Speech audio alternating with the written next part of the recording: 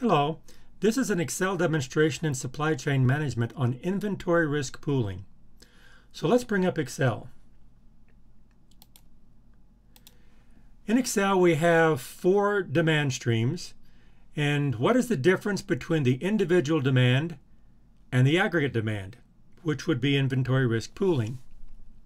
Well, first of all, we can see the benefit of risk pooling by looking at the correlation between these 4 with the correlation matrix. So we go under Data, over here under Data Analysis, Correlation, OK. The input range is going to be all this data, and notice I have the labels in the top row. These are columns, and the labels are in the first row. The output range, let's make it right here, and say OK. And now we see the correlations. We see X1 is negatively correlated with X2, 3, and 4. X2 is correlated 47%, 60% with X3 and 4, and X3 and 4 is 18.6%. So all of these are less than 1. The greatest benefit is going to be X1 and X2. The least benefit is going to be X2 and X4, but it's still less than 1, so there is a benefit. But aggregating all 4 of these is certainly going to help. So let's aggregate them. Let's add a column here. And here, let's have an X1 plus X2 all the way to X4. And let's format this. And so let's add it up. Sum of all of these. And then we bring it down. Okay, now what we want to do here, first let's take the mean, the sample mean.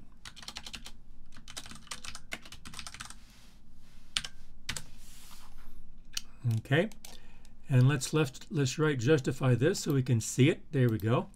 And this is going to be the average of all of these. And so let's bring this across.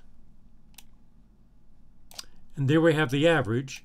And then we're going to be looking at the sample standard deviation of each one of these.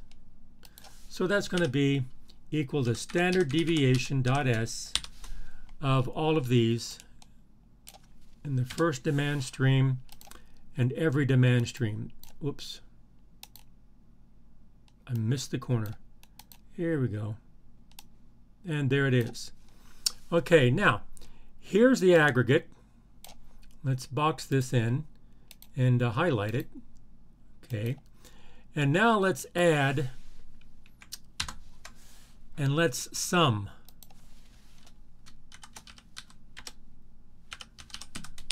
Let's sum these. We'll sum the means, and then we'll sum the standard deviations. And we see that the difference in the means is really nothing, but the differences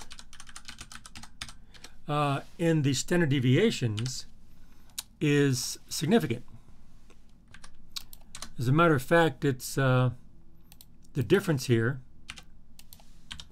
is 53% of the total of the sums, and so of the individual. And so the idea is the standard deviation significantly is decreased when you aggregate the data. Okay, rather than having each time. So up here, when you have safety stock, now if you remember, the safety stock is calculated by the Z value, which is the stock out, which is dependent on the stock out level, times the standard deviation. Times the square root of the lead time. Okay, well, so if the stockout level here is the same for all of these, if the lead time is the same for all of these, the only difference in the safety stock is going to be the standard deviation. And notice the means are the same, so your lot size should be very similar. If you're doing all 4 from one inventory, then each one individually. But the safety stock then will be different when you add all the safety stock up from these four. That's going to be much greater than the safety stock of the aggregate. And that's the whole concept behind inventory risk pooling. The amount of savings depends on how much the carrying cost is, and the difference between these is going to be 18.20602.